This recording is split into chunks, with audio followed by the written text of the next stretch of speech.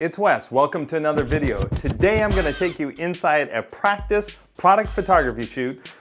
This is with some EDC gear I picked up, the Kershaw filter and the Timex 40mm standard leather watch. And I'm gonna show you the 6 principles that I use to get great product photos every time. You're a beautiful person and a good person, and if no one has told you that today, let me be the first one to tell you that. All right, first product photo is going to be the Kershaw filter knife. And I picked this up on somebody's recommendation off of Instagram. It's a great knife. It's very inexpensive. It's clean looking, not a lot of ornamentation. And I wanted to showcase this on my Instagram because I'm getting into EDC gear and I thought it'd be cool to try to take a shot of this. All right, so what are the 6 approaches that I use when thinking of a product photo? Subject, illumination, lines, the background, the audience, and the mood I'm trying to create, which is all part of the story I'm trying to tell. So the subject, we have the Kershaw filter, nice, clean, rugged, harsh looking. And then the illumination, I wanted harsh, clean light to draw attention to the design, the lines. I didn't want soft light or misty or foggy light because I wanted to match the subject with the type of lighting.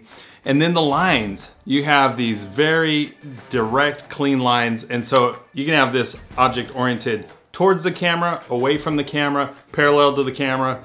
So I was thinking about those lines and how I could maximize those. The background, I wanted super clean, no distractions. I found that when I tried to introduce other objects, it would kind of clutter up the design. This doesn't have a lot of pizzazz to it, and so anything else seemed to kind of take away from it. So I kept it super clean. I used a stainless steel table that I use for some of my cocktail photography shots. You might have seen that on Instagram as well. And the audience is Instagram, but it could also be knife lovers. I use some hashtags for the EDC community. And so I wanted something that they would stop while they're scrolling on Instagram, something that would be surprising, a lot of contrast, very sharp, and then the mood. I was trying to evoke a sense of awe and wonder, and you can see that I actually chose to do this by playing on a sense of balance or implied motion or tension by positioning the knife straight down into the stainless steel table. And then of course I had my finger on the top of it and I removed that in Photoshop. But here's a look at that photo. My camera settings were, I was at f8, shutter speed was 1/50 and ISO was 1250. Now I introduced a blue light to light the front of the knife because with that harsh, the Godox SL60 from the back, I needed some light. So I actually picked a color light. I thought the blue complemented the kind of cold look of the metal. So there you go, there's the rundown on that. All right, so for product photo number 2, it's the Timex that I was telling you about earlier in the introduction. And so this watch is great. I haven't bought a watch in years, and so I picked out one that was not too expensive. But let's think about those 6 tips. The subject is the watch, so we want to draw attention to that. And so it has some nice warm colors in the leather and the gold metal.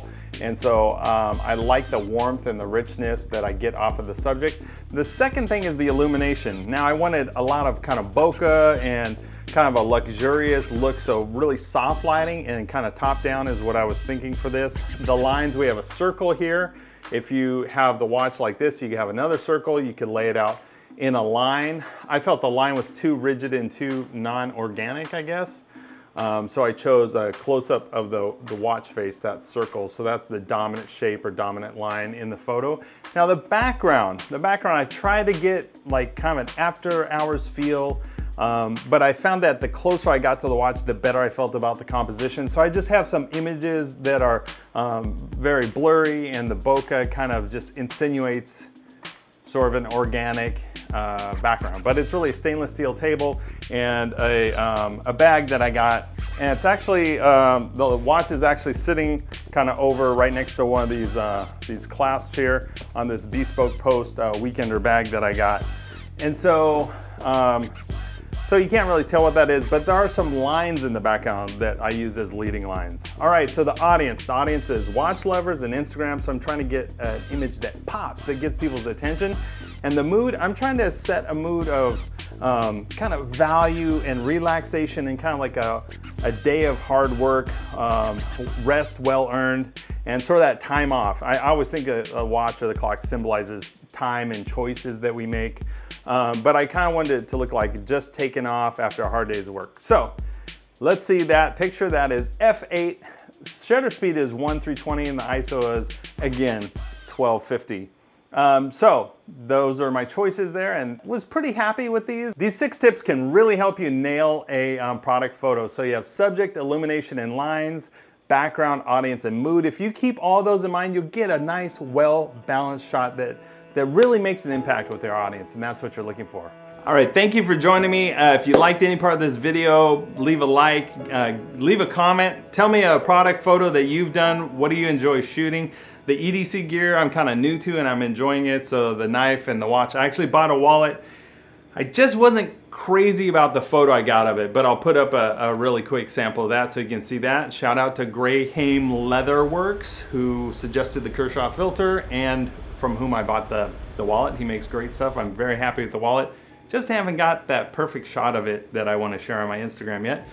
But I hope you're all doing well. Thank you for tuning in. Oh, so with all of the things that have been going on in the news lately, I thought about how to use my YouTube to make a difference, to contribute something good. So I've been interviewing Black photographers and Black creators that are friends of mine that I've worked with, and I'm gonna be sharing some of their interviews here on the channel. If you follow me on Instagram, you might get snippets of that ahead of time as I put it together. But here's a clip from my friend Will.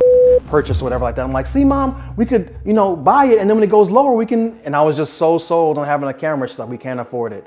So that was in the 4th grade. My very first purchase of a camera when I was 19, but it stayed with me. And the hunger to want, well, why can't I have it? Why can't I have this thing that I want so bad? Is it money? Because I can save up for that eventually, and the fire built that young. I remember, I was 8 years old. Never forget. And so I wanted to introduce Will Utley, my friend, What Life on Instagram. Check him out. All right, thank you for joining me. I hope you stick around, subscribe if you're not subscribed, and leave a comment below. Peace. Inside a practice photography tips that I use to get, thank you for, check.